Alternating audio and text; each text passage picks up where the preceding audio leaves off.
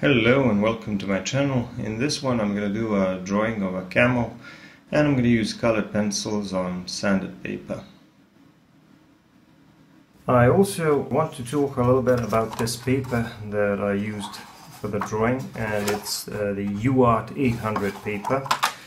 In most of my previous drawings where I used colored pencils or pastels, I normally used either paper primed with some clear gesso or regular sandpaper from a hardware store that was like a fine sandpaper, 1000 grit.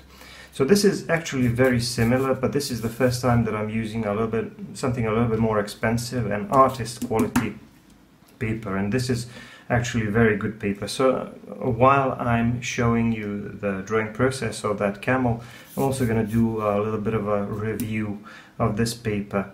Now this paper was brought to me by my sister from the US because I can't find it locally in my country, and if I were to order it online, the shipping and everything would be way too expensive, and the paper is already a little bit on the expensive side.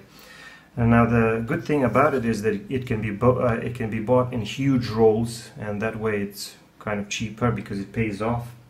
But because the rolls are so huge, it would be difficult for my sister to transport it, so she actually cut it with an angular cutter in several of these smaller rolls, or rather shorter rolls, and was able to transport it. And I still have a ton of drawing paper in there, so I'm going to be working with that for a while now, and I'm going to be testing it with various types of pencils, with various types of media. So as you can see, my sister is one of the most deserving people when it comes to the development of my artistic career.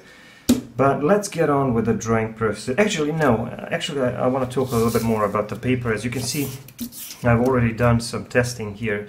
We're going to move on to the drawing process in a minute, but let's just have a look at this.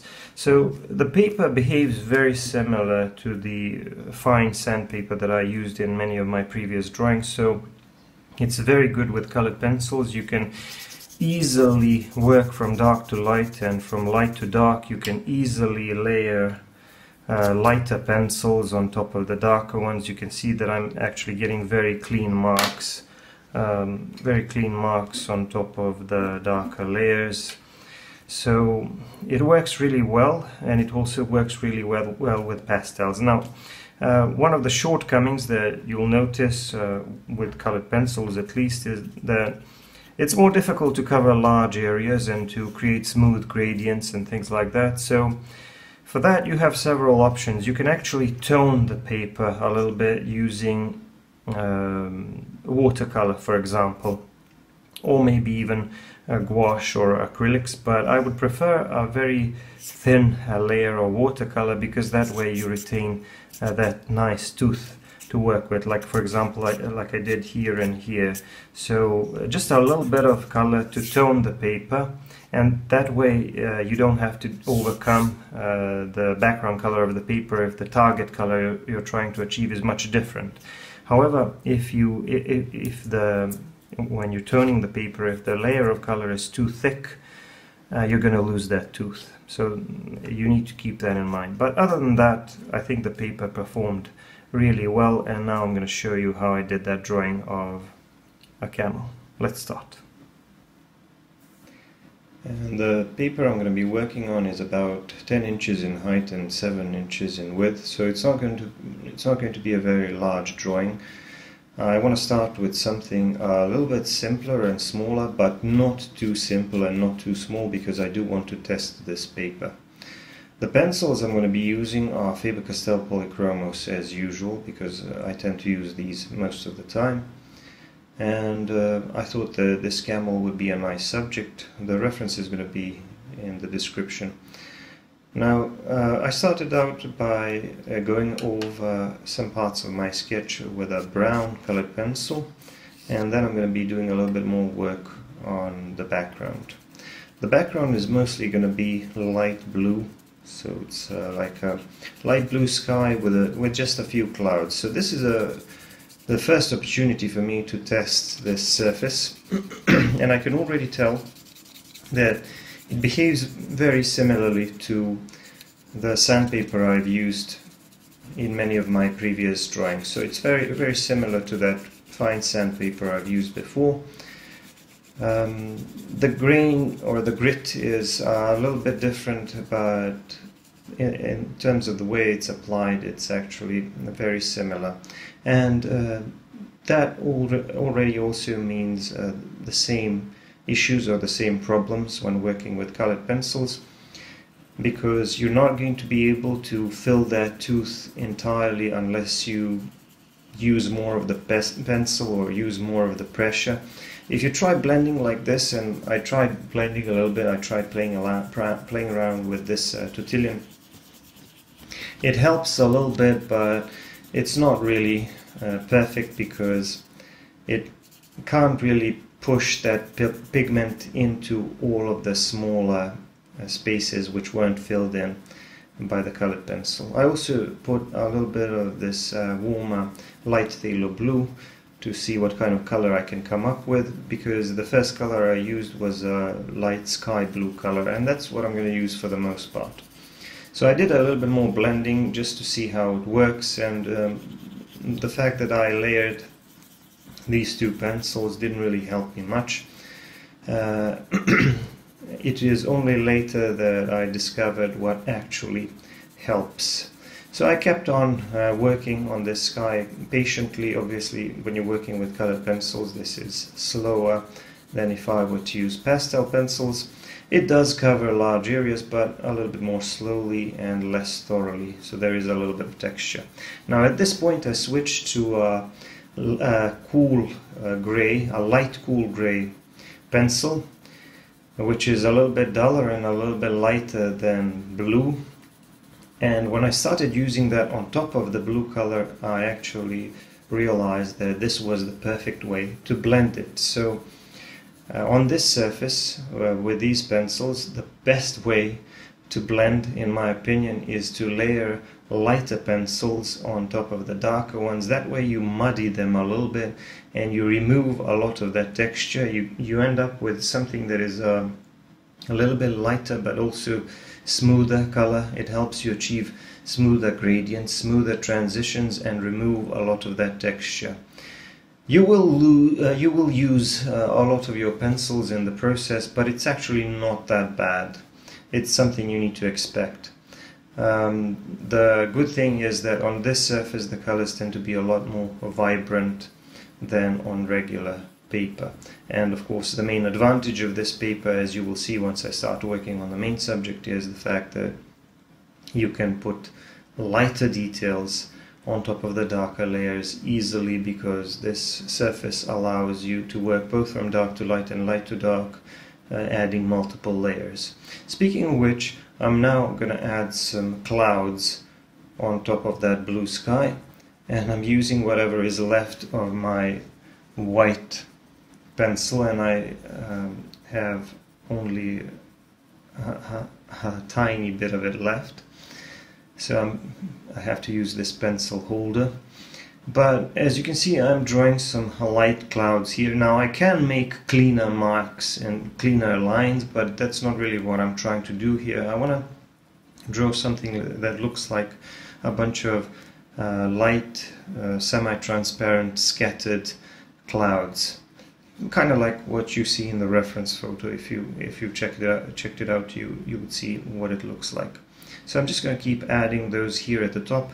The rest of the sky in the middle and at the bottom is mostly going to be kind of plain sky without any clouds. But here at the bottom, near the horizon, the sky is going to be getting a little bit lighter and a little bit duller. So here I'm going to start with that light cool gray, and then make a gradual transition towards the slightly darker and more bluish tones in the middle and at the top. And as you can see, using the combination of these two pencils, I'm actually able to cover the background thoroughly, and I'm able to create a fairly smooth background that doesn't have much texture. Obviously it's not as perfect or not as smooth and definitely not as quick as if I were using the pastel pencils or soft pastels, but it's still pretty good. It wasn't that bad. Now another advantage of this paper is the fact that the color of the paper itself is fairly light. It's kind of like yellowish off-white color, very light color, which means that it's not that difficult to draw larger areas of lighter color. Like for example, when I use that sandpaper, 1000 grit sandpaper that I bought in hardware stores, it was usually of darker color, like dark gray or dark bluish gray. And when you're trying to draw large areas of lighter value, like the sky or something, it can be a little bit difficult to overcome or to subdue that background color, and you need a lot of layering in order to hide that background color. Here it's a little bit easier because the color is lighter, and if you need a different color, you can just tone the paper a little bit, which I'm going to talk a little bit more a bit later. Now, as you can see, I started working on the main subject, and I started out with a little bit of burnt ochre and then a touch of sanguine color. So I'm going to use some yellowish, brownish and reddish colors for the camel, and also some pinkish and lighter yellowish colors. But here at the top of this hump there is a little bit of longer hair, and it's also a little bit darker, so I used some burnt sienna, which is like a darker reddish brown, and I'm even going to use a darker brown, like a burnt umber. But first I'm mostly working with this burnt sienna because it's creating a nice texture that looks like slightly longer curly fur. So I added a touch of that burnt umber at the top because we have some darker values there, and then for some lighter details I added a touch of ivory colored pencil, which is very light, but obviously once I layer it on top of some other colors, it's not going to be as light. I can actually control how clean the marks I'm creating will be by using a different amount of pressure, by using duller or sharper pencils. A lot of these things come into play, but it's just something you have to feel when you're working with this surface. But if you worked with sanded papers before, it'll not be that difficult to adapt to working with UArt, because I think it's a really good paper, and I think I'm going to be able to create some nice looking drawings with it. So I started out with this one, but I'm going to do a series of drawings on this surface, and I'm going to really try to test it out with different kinds of pencils. I'm starting to add some slightly darker and a little bit more reddish tones here around the belly and the thigh area where there is more shadow, like some Indian red and some other colors, Venetian red, but making that duller and blending that by putting some lighter colors on top. And one of those lighter colors I'm putting on top is also the cinnamon colored pencil, which is duller and a little bit more like a flashy pinkish skin tone, but it actually works in a combination with all of these other colors. So now I'm moving on to the hind legs here, and I'm going to have to work a little bit in between them. And now one of the things that I found was that I didn't have problems with edges here because colored pencils don't really smudge that much on this surface, which is both a good thing and a bad thing at the same time, because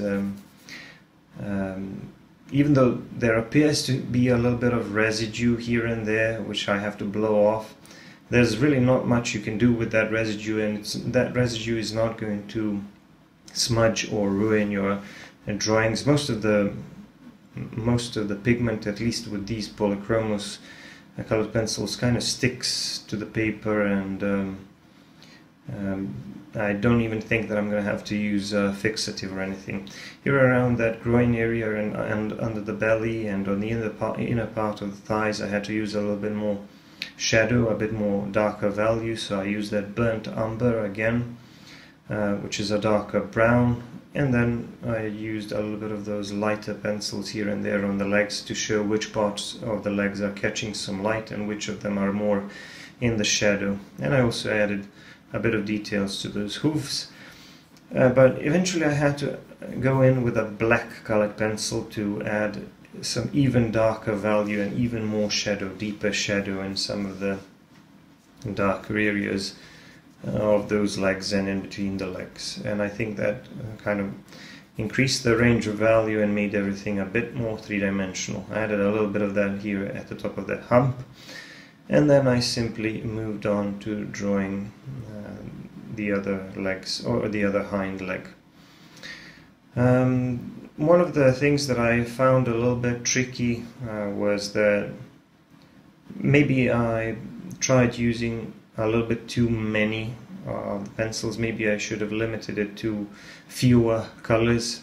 So I kept kind of going back and forth between some pinkish and then yellowish, then reddish and brownish tones. Maybe it could have been a little bit simpler, but honestly I'm not an expert on colors. So I was just sort of playing around with colors, and it was a largely enjoyable process for me. And I don't think that the subject was too challenging, in my opinion. It is detailed, but not super difficult and super detailed. You can see how I'm adding these lighter details with an ivory colored pencil, making sure that some parts of this belly area appear lighter because they're catching more light from the light source, or maybe they're a little bit more exposed to the light source, unlike the lower part of the belly, which is mainly in the shadow.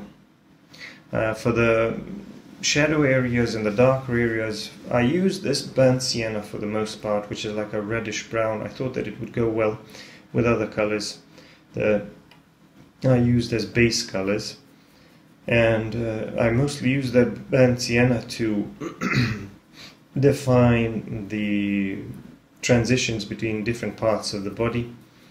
But where I needed to add more shadow and make something a little bit darker, I would always switch to that burnt umber, which is a darker brown and also a little bit duller.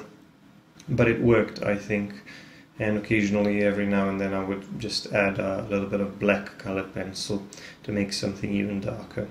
So you can see how I'm working on the front leg here. I drew that wrinkly knee area and even added a few veins. And for the light details, again, I used that lighter ivory colored pencil, that short yellowish white pencil. So here almost half the body was done, so I started moving on to the neck area. And initially I was afraid that it was going to be a little bit too thick, so I made some minor modifications. On this surface it can be a little bit difficult to erase some of the marks. Actually, it's not that bad, but just to make sure, I obtained the initial sketch, a very simple sketch, by tracing first, and then I worked on top of that with a brown pencil to create a slightly more detailed sketch using freehand once I was sure that I had all of the main body parts in place. But like I said, it's not that bad. You can actually erase a little bit, but you would have to use a kneaded eraser rather than a regular eraser, because I think that the kneaded eraser lifts up the pigment nicely and doesn't smudge or ruin the appearance of the paper. So working on the ears and the head, trying to block in the head a little bit first with some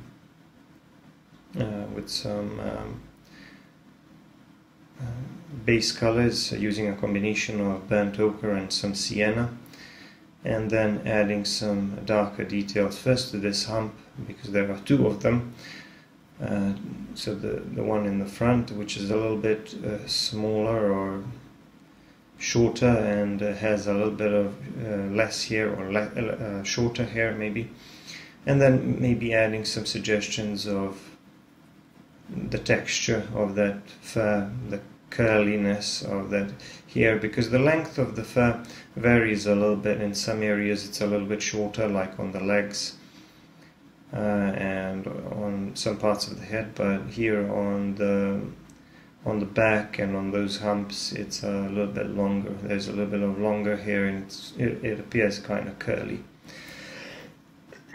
So I'm moving on to the head here, and I'm trying to define the anatomy of the head a little bit better. I'm going to make a short break in narrating the drawing process because I want to talk a little bit more about the paper itself. So like I said, I'm pretty happy with the way it performed, but once again, one of the major problems is covering these large areas and making sure that they don't have texture in those cases where you don't want texture. So one of the solutions that I suggested, and one of the solutions that the manufacturers of the paper suggest, is priming or rather toning the paper with watercolor, for example, and that actually works pretty well. But as I've already mentioned, it's important to apply a thin layer of paint because otherwise you will lose some of that tooth.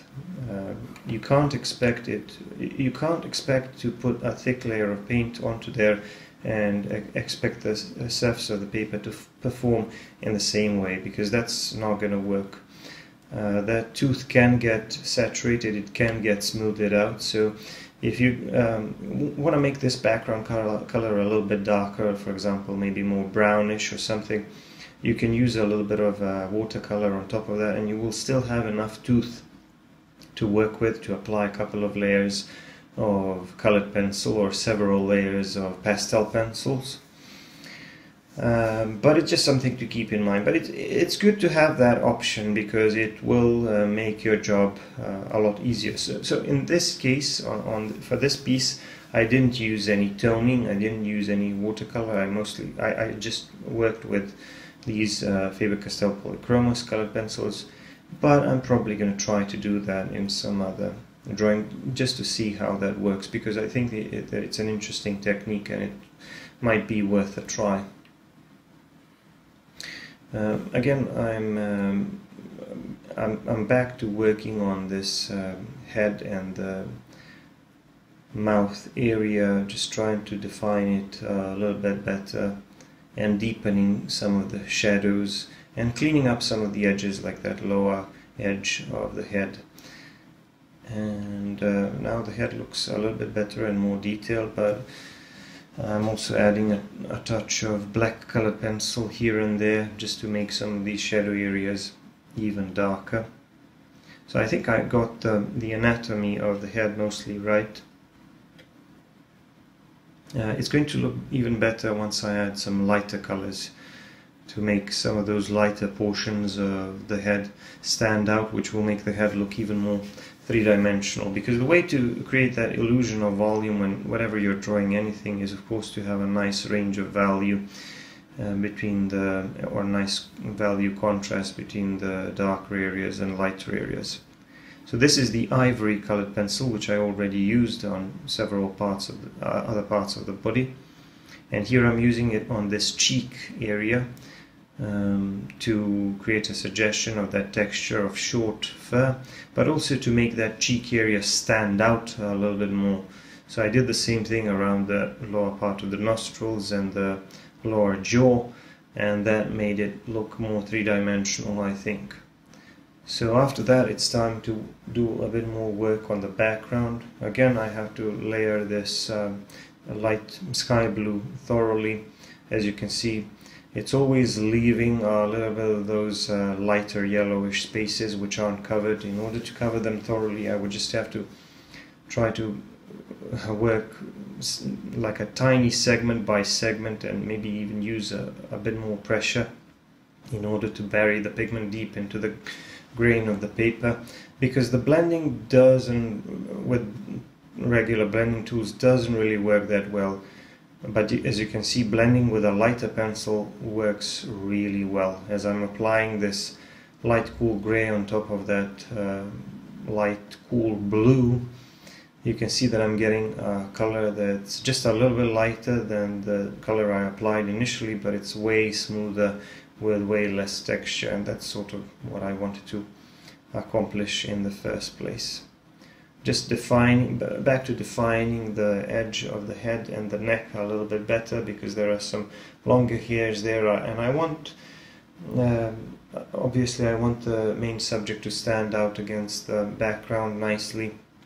I want to have a clear contrast between the two, and I'm adding a little bit of longer hair here on the lower part of the neck, or rather on the part of the neck just under the head, because that part of the neck appears to be covered with some longer hair. And then as we go lower down, the hair again gets a little bit shorter. There is more shadow on the lower part of the neck, which is facing away from the light source, so I used some more of that burnt sienna there. But on this part of the neck here in the middle, that's more exposed to the light source, so I added a little bit more of that ivory colored pencil. And here again I'm continuing to work with on the legs, and I just decided to finish this part of the background here. I mostly work from left to right and from top to bottom, but I thought that this was a good time for me to finish this bluish part of the background, because there would be no smudging. I just have one leg to finish, so I covered that in the usual manner by applying the bluish color first and then some light grayish color, and finally I added a few more clouds here in the top right corner of my drawing. And like I said, that's pretty much it when it comes to the clouds. The middle part of the scene and the lower part of the scene are not going to have any clouds, just like in the reference, and I kind of like it that way. So I'm now continuing to work on this front leg. Only a part of it, this top part, is in the shadow, so we have a nice shadow area that's kind of connecting the neck and this upper part of the leg and the belly area. So I'm going to try to leave that as it is and maybe simplify that shadow area a little bit, so that the lighter portions of the body would stand out in contrast.